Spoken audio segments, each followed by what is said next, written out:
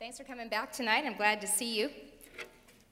This morning we talked about what God requires of his true disciples, that they be dangerously surrendered to him, relinquishing both control and fear, that they would be willing to become seriously disturbed about the evils in this world, so much so that they are willing to leave the comfort and give up their very lives if he asks it. And we said that Jesus said that those who are his true disciples will also become gloriously ruined to the point that they're willing to make him visible in a world that doesn't understand him. But here's where I want to continue it. As surrendered and disturbed and ruined disciples of Jesus Christ, we're not supposed to then go it alone. In this missions conference that you're studying this week, it is not about what you as an individual can do, even though that's where we started. That's the beginning place, but it moves from there. And it moves from you being a lone ranger, deciding that you're going to go and single-handedly save the world, to understanding that you are part of something much bigger than yourself. And that is, you are a part of something called God's church. And he expects that bands of surrendered and disturbed and ruined disciples will gather together in his church to make a difference in this world, to live under the lordship of Jesus Christ, to hold each other accountable for these commitments, to give each other strength and the courage that it needs to live these radical lives of service, to link arms together in a spiritual battle that can threaten to take us down if we're not careful in this fight against evil, against the darkness that we've been talking about. We are the hope of the world. You are, as part of Christ Church, the hope of the world. And to start off on that tonight, on that theme of looking at God's church and how it is not just you as an individual who is supposed to go out and save the world, but you together collectively as part of his church in local churches serving around the world. I want to give you two competing views of the church. One of them is from my favorite idiot, Mr. Bean. And as I show you a quick little clip of that, I'd like for you to kind of look for the stereotypes about the church.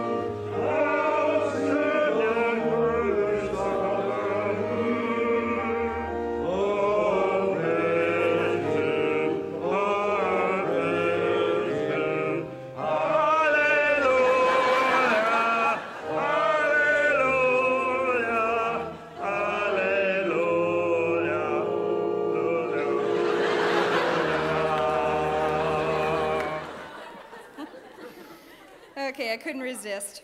See, the church that's portrayed in this video is what most people think about church. It fits every stereotype, from the stone building implying that church is cold and dead and out of date, to the few little white-haired parishioners scattered around, implying that church is for weak old people, from a sermon that's so boring that within seconds, if you were to watch the whole clip, I mean seconds, it even sounds like the Charlie Brown teacher, wah, wah, wah, wah, wah, wah, wah, and he starts falling asleep, implying that the Bible has nothing relevant to say to anybody today, and a church member who so openly disdains Mr. Bean and does everything he can to keep from smiling at him, looking at him, doesn't want to touch him, and even actively moves his body away from this disgusting wreck of a human being called Mr. Bean, implying that church is really just for the people who have it all together, for the people who are on the A list, for the people who have it all together, certainly not for the broken or the poor or the sick or the idiots. Hope of the world? Not really. But let me show you a different picture of the church. And at first you might wonder how in the world this is a picture of the church, but this is a picture of the church in what God intends for it to be. Watch this.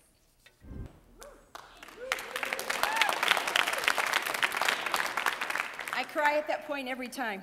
It's my favorite movie, absolute favorite movie in the whole world, because it says what the church is to be. It's not a weak and wimpy little thing that's cold and heartless. It is a group of people who have linked arms together in preparation for the return of the King, who link arms, the little, the hobbits, the old Gandalf, the weak, the strong, those who are with it, those who are not. And we race out together in the name of Jesus, and we take on evil, not in our power, not in our strength, and some will die. Some will lose their lives. Not everybody came off of that battlefield alive, but everyone understood what was at stake. Everyone understood what the cost was. Everyone understood what the risk was to let evil go unchallenged. That is what the Church of Jesus Christ is, and you are a part of it. And so when you talk about missions this week, understand that when you think about the world's problems, they're gigantic. They're huge. They can absolutely lay you down, make you go down on your face when you start thinking about how bleak and how strong the power of darkness is in our world. Very true.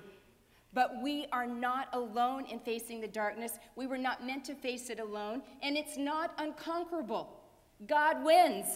God wins, and we will win. But he expects us in the meantime to fight evil, to push back the darkness. In much the same way, this Fellowship of the Ring did their job in pushing back the darkness. But I have to tell you, as I travel the country speaking to college students on college campuses, I hear a recurring theme, and it's this: why the church? Does it really matter? Why can't I just start my own 501c3 and go out and save the world? The church doesn't get it. The church makes mistakes. The church doesn't care that people are dying physically. The church cares that people are dying spiritually, but the church, my church, you could say, doesn't care that there are hurting, broken people in this world. And I'm so tired of banging my head up against a wall. I'm so tired of trying to get the people in my church to understand that we're supposed to be his hands and his feet. I'm tired of it. They don't appreciate me. They don't appreciate my ideas. They think I'm young. They think I'm foolish. They think I'm stupid. They think I'm only here for a short period of time. Why can't I just bypass the church and go about as a believer in Jesus Christ and do good in this world?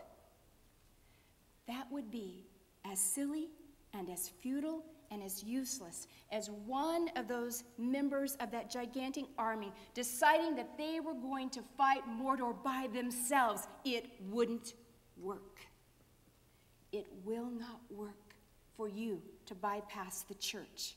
It will not work. God doesn't have a plan B for getting his work done in this world. He has put all of his eggs in the basket of the church. The church is it.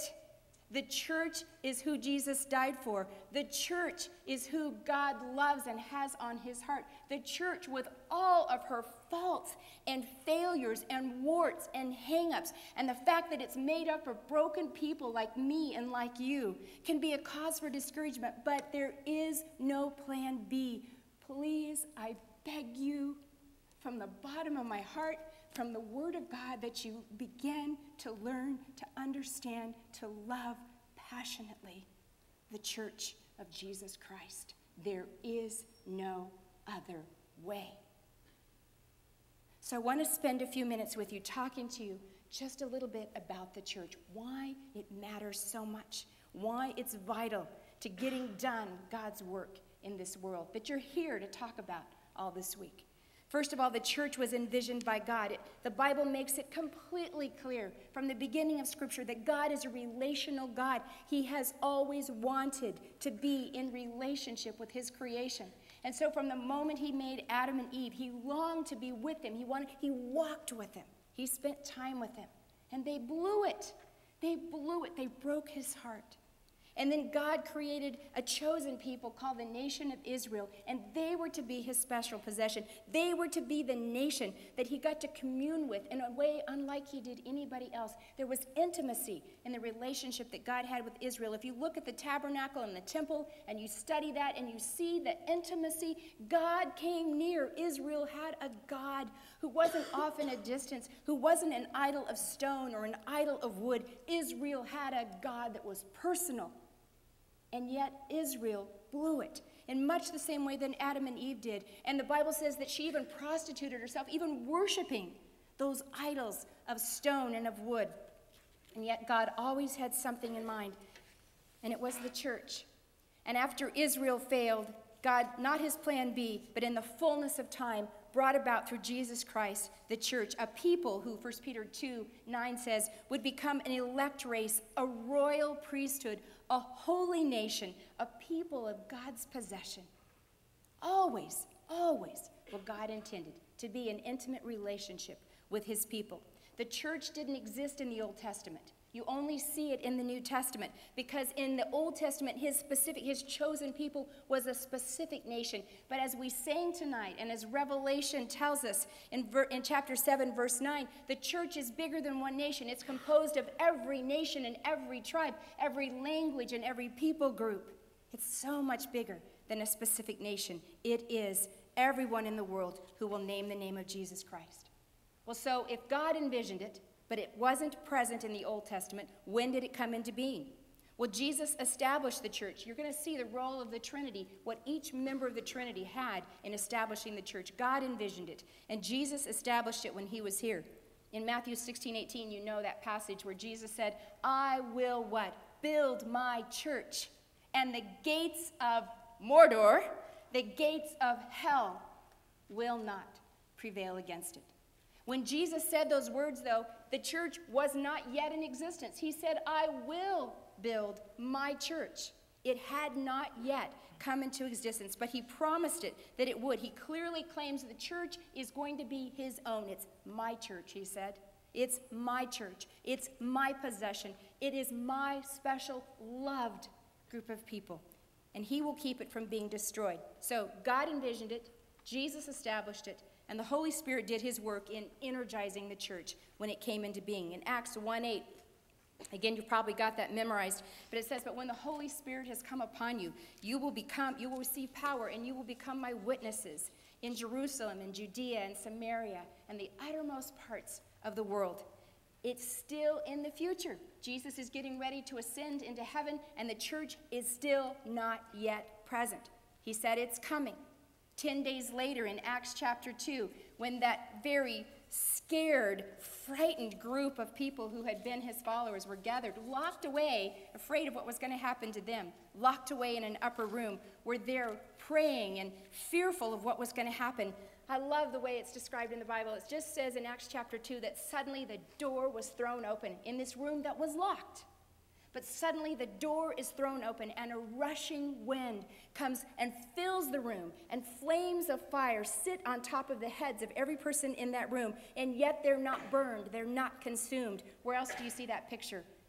Burning bush in the Old Testament, where God guided with the fire. Any place you see that fire where there was nothing burned, it's God.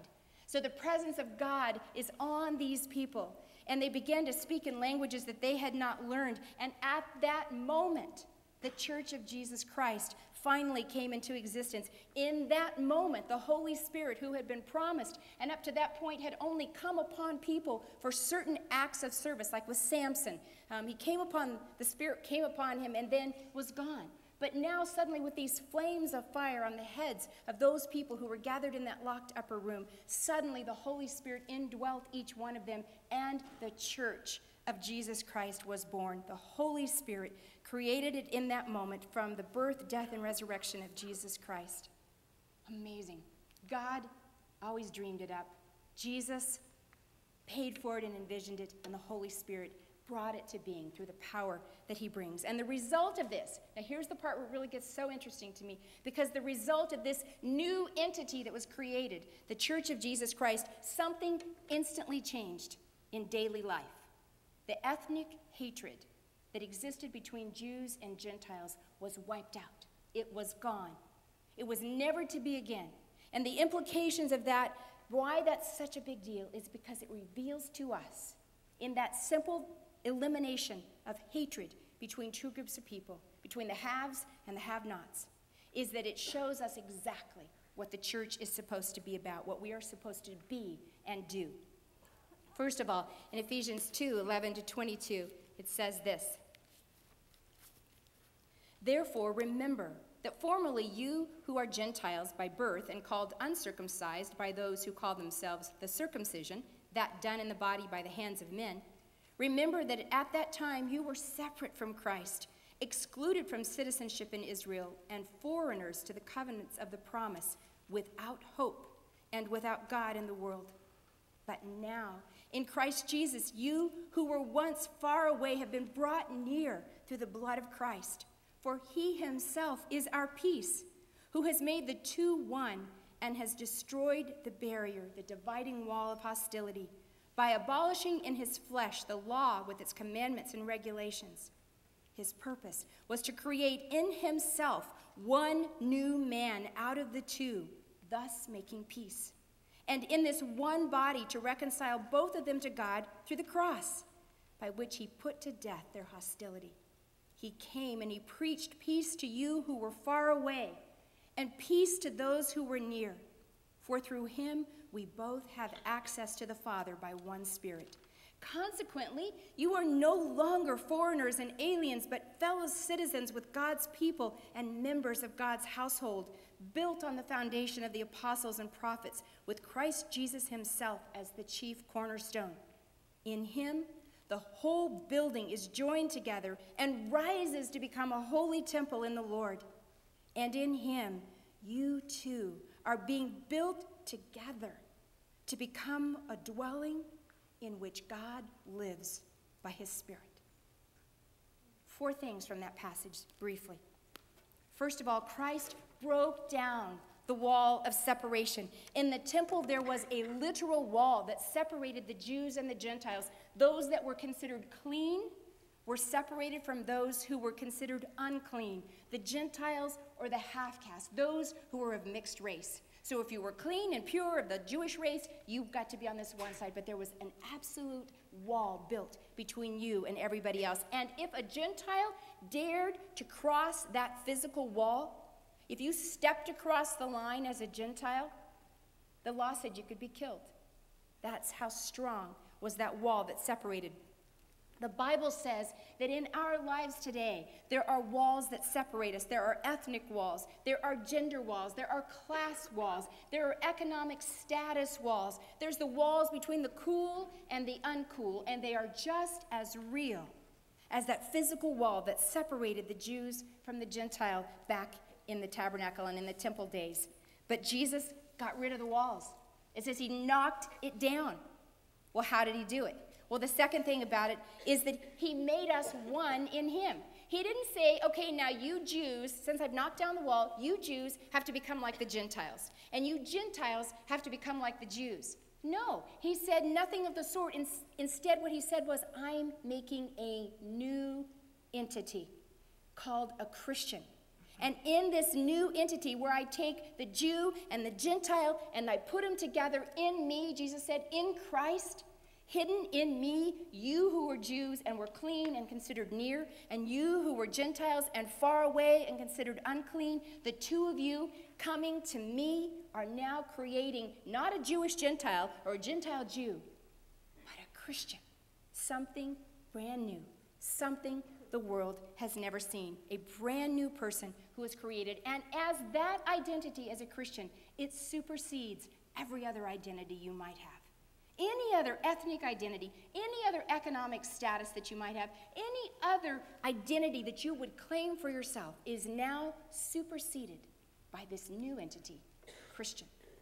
The third thing we see in this is that he showed us our equal need of a Savior. The Jews thought they had it made. They didn't think they needed a Savior. And the Gentiles most certainly knew that they needed a Savior. And so by bringing them both to the foot of the cross, he showed them both that they were desperately in need of a Savior. And because of that, they could be reconciled. It wasn't that suddenly there were the good people and the bad people. No, it was both were bad. Both needed a Savior. Both could look at themselves and see that they were lacking, that they would never have what it took completely to have this relationship with God. So there was no need for pride and there was no need for shame. So those of you who have thought in any sense that you are still struggling, you may be a believer, but maybe in your heart there is still shame over what you've done, where you've been, what you've done, who you've done it with, how many times you've done it, whatever. Whatever is the cause for shame in your life, let it go.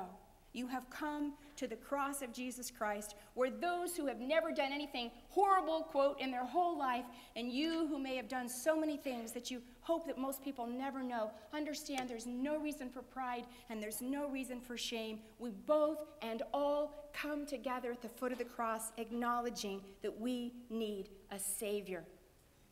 And because of that, we can be reconciled to each other. And the Bible says, in so doing, he made peace between those who were at war. Fourth, that allows us now to truly be in harmony together. It means that we have the same destination. It means that we have the same blood coursing through our veins. We have the same Father. We have the same elder brother in Jesus Christ. We have the same purpose in life. We can now finally put aside all those things that separate us and actually come together for the purpose of being the light of God and being his hands and feet in this world. It means that can be a release of hatred and bigotry and prejudices of every kind.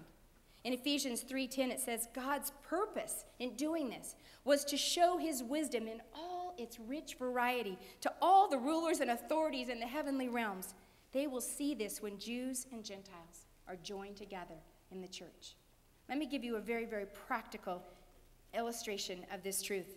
I've been to Rwanda many times over the last 5 years, and probably many of you know that there was a genocide in Rwanda 16 years ago, where, to make a long story short, the two ethnic groups, Hutus and Tutsis, fought each other. And the Hutus were the ones who were committing the genocide, but through the history of Rwanda, there have been multiple genocides where both sides retaliating against each other. But in 1994 was the one that the world finally sat up and noticed, where in 100 days, about 1 million men, women, and children were killed. Viciously, horribly, hacked to death, hatcheted, so many rapes, I can't even count them, and about 100,000 children left orphaned. And the saddest, to me, part of this story is that churches, which had traditionally been sanctuary, in all these other years of genocide between the ethnic hatred, when one group would be in prominence and would attack the other, and then it would reverse, and it would be the other group that would attack the Hutus and Tutsis, and the next time it was Tutsis and Hutsis, and back and forth. But the churches were places of sanctuary. And it didn't matter which side you were on or which ethnic group were you on. If you could get into a church, it was safe. It was sanctuary. It was like, alley, alley, oxen, free, free, free. You were home, and nobody could touch you. But in 1994, those rules were gone, and suddenly churches became places, not of sanctuary, but of genocide. And sometimes the pastors were the ones who called in the killers and said, look, they're in there.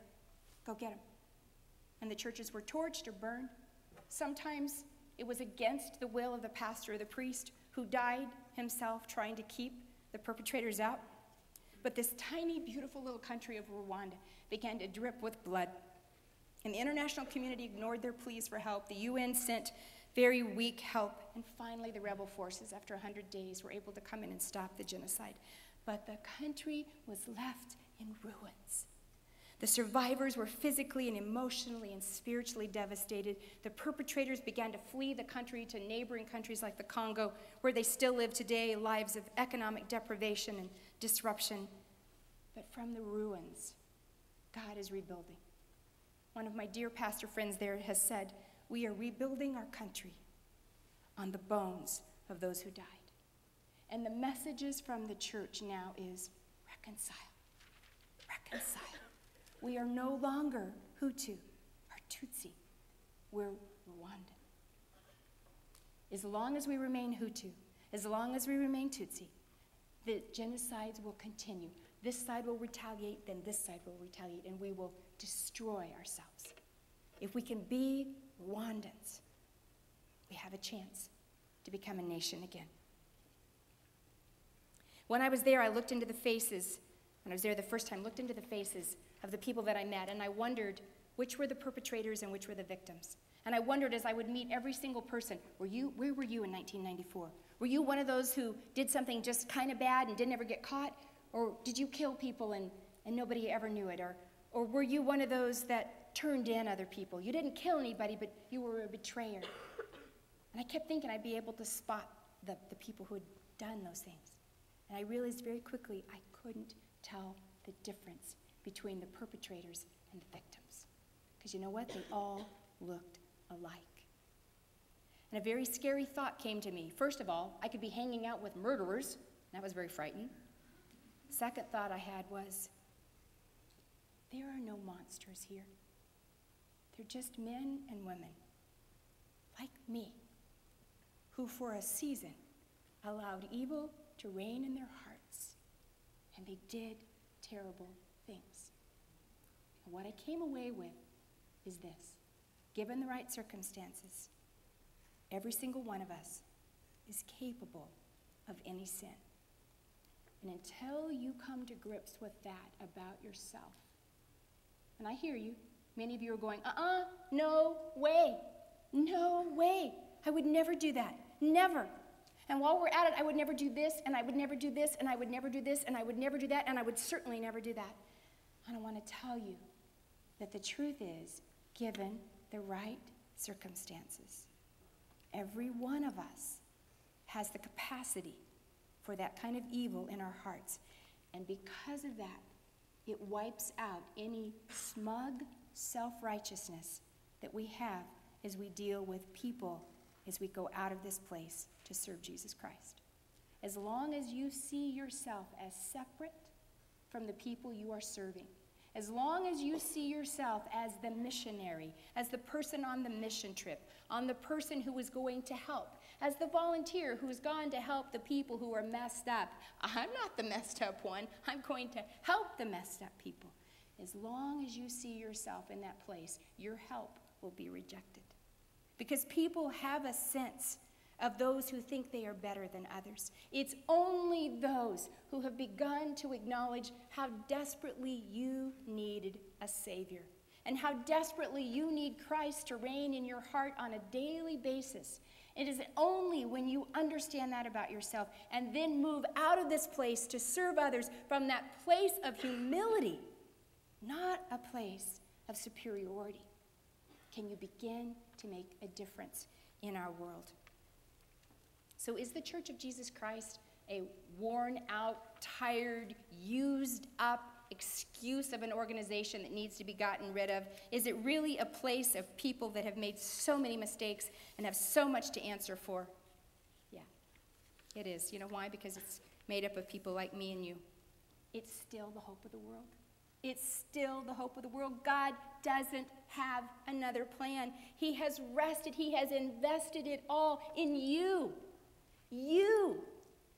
God has invested all of his hope for good in this world in you and in me. As reconciled people who have come to Jesus Christ, admitting our need for a Savior, admitting that without him we're toast, admitting that we can't do this on our own, admitting that we are not lone rangers capable of pushing back the darkness, but we are people who are willing to be reconciled because we are new in Christ. And because of that, we'll be surrendered to him and we'll be disturbed and we'll be ruined. I pray that in your college years you will not lose your passion for the church. Again, I see this place after place after place I go. One of the saddest things I encounter is college students who lose their faith in college. especially those who go to a Christian college, because it's so easy, come on, to get jaded. You're surrounded by the Bible 24/7. It's just all there is, and all your classes, and all the chapels, and all the conferences, and blah, blah, blah, blah, blah, blah, blah. And after a while, it's just so easy to think, boring. I challenge you to remain passionately in love with the Church of Jesus Christ. Do everything you can. Even if the place that you're trying to serve, even if the place you're attending church in these years is a place that undervalues you and underappreciates you and thinks your ideas are silly and goofy and crazy and you're just this transient college student who's only going to be here for a little while, why should they pay any attention to you? Please don't take that as being the truth about you. The truth about you is you are not tomorrow's leaders. You are today. You are it. You are it now. You're not just in preparation to serve. You're it. You are the church. You are a leader. You are an influencer. That's who you are today. And even if the place that you're trying to serve doesn't get it, don't give up on them. Don't give up on them. Keep serving. Keep going back humbly, faithfully serving. You are needed in this fight, just like the little hobbits were needed in that fight, just like the old man Gandalf, just like the dwarf, just like the elf, just like the guys who are a little bit different. Everybody is needed in this fight, and your role is incredibly important to make the invisible God visible.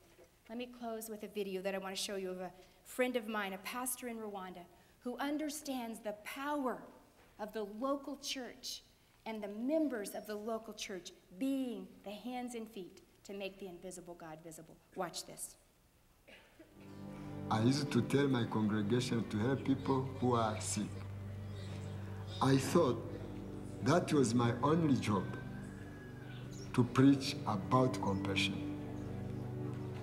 But what if true compassion is to put your legs in someone else's shoes, to walk where they walk?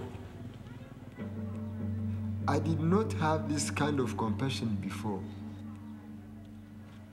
I started to talk about AIDS at church. I started visiting people in their home.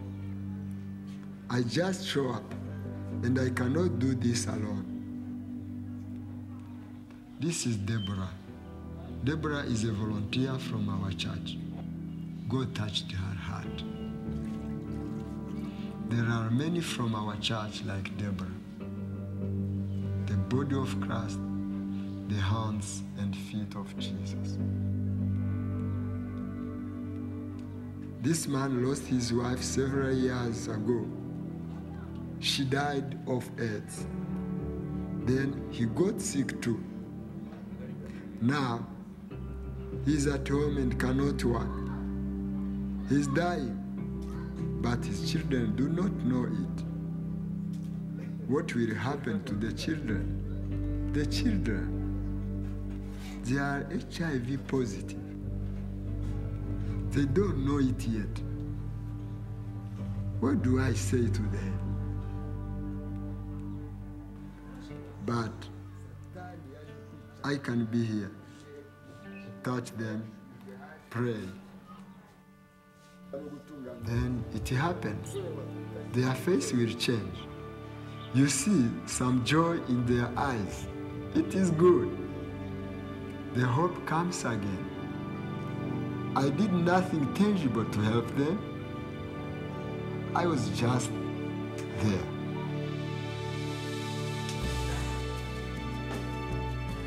The church began to show this kind of compassion. Those who are infected are afraid, so we held their hands.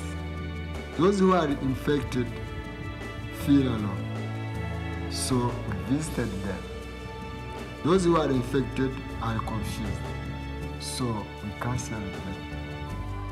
Those who are infected feel rejected, so we accepted them. We loved people who were hurting. A few years ago, I did nothing. People in my own community were dying. They were dying every day. They died alone. They died afraid. gifted and rejected by the church. A few years ago, I thought preaching was enough. That was my compassion. But if we don't do something, who will? If we don't show God's love, who will? If we don't show up, who will?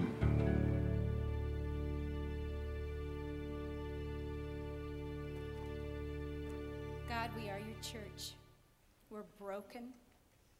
We're messed up. We've got hang-ups and hurts. We've got habits that we don't know what to do with. God, sometimes we make a mockery of calling ourselves believers. Sometimes we get angry at you, Lord. Sometimes we don't understand what happens in our lives, and it just gets all jumbled up.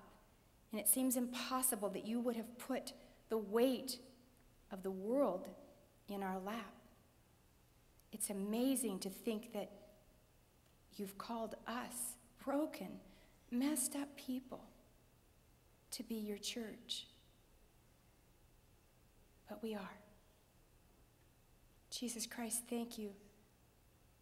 Thank you that there's no room for pride and there's no room for shame. We all desperately need you. Thank you for making us one. Thank you for erasing all the boundaries and the barriers that keep us from loving each other. God, push us out into the world, into this community, back into the churches. God,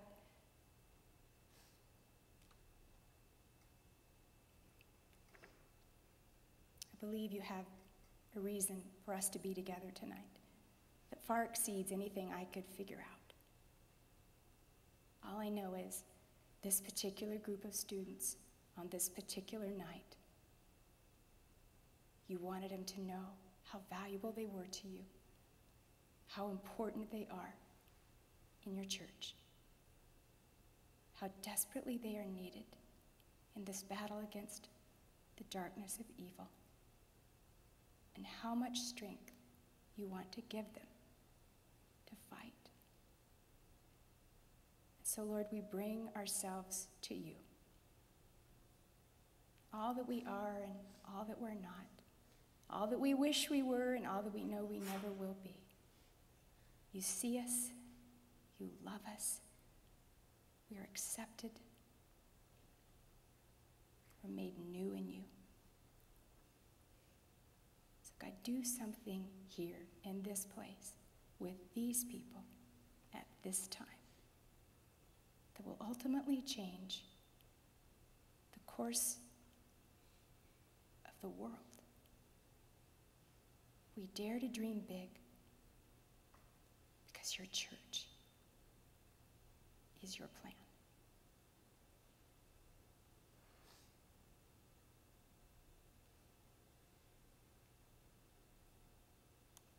Jesus, you are our King. And we will do more than what fictional warriors did for a fictional king. You are real, and we belong to you, and we are here at your disposal. And we will give all that we have to usher in the return of our King Jesus.